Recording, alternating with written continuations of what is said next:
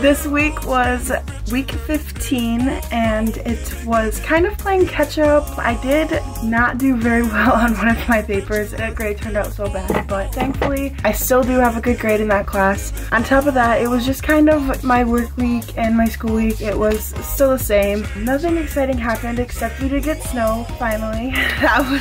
That was a nice part because can't have Christmas without snow. Kind of goes together. How did your week 15 go? And good luck on exams!